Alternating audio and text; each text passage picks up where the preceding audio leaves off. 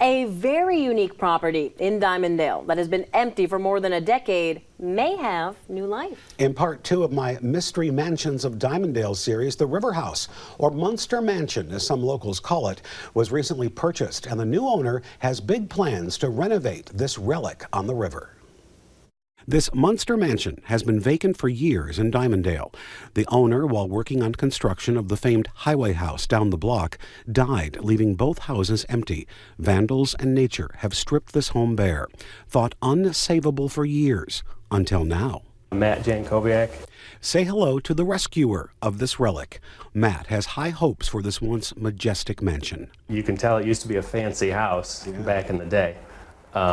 But it's definitely seen the test of time, unfortunately, take its toll, and as well as looters all going through it and picking everything good out of it. He knows he has a lot of work ahead of him, transforming this once over-the-top home into a new business. You know, I'm trying to start a business out of it, to start a canoe livery, because I've worked at a canoe livery for many years, and it's just the perfect location for it. And we want to put, you know, fishing docks out on the river, boat docks, maybe even some boat slips, like for people to rent out for the entire season or something if they want to, like if they want to just leave their power boat in the water.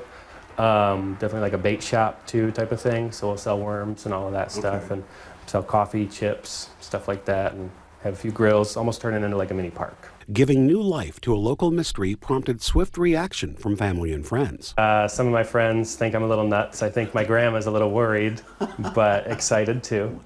Unaware until recently the connection between this Munster Mansion and the Highway House down the block, Matt has hopes of honoring as much as he can the past while looking forward to the future. Yeah, I think it'll be nice to see both places like in their full glory again, you know, and hopefully living up to the builder's legacy, and it'll be nice to see them both looking good again.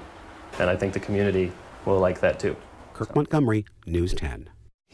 Now, I'm planning to keep on this story, and I'll bring you updates on both the Munster Mansion and the Highway House as both projects move forward.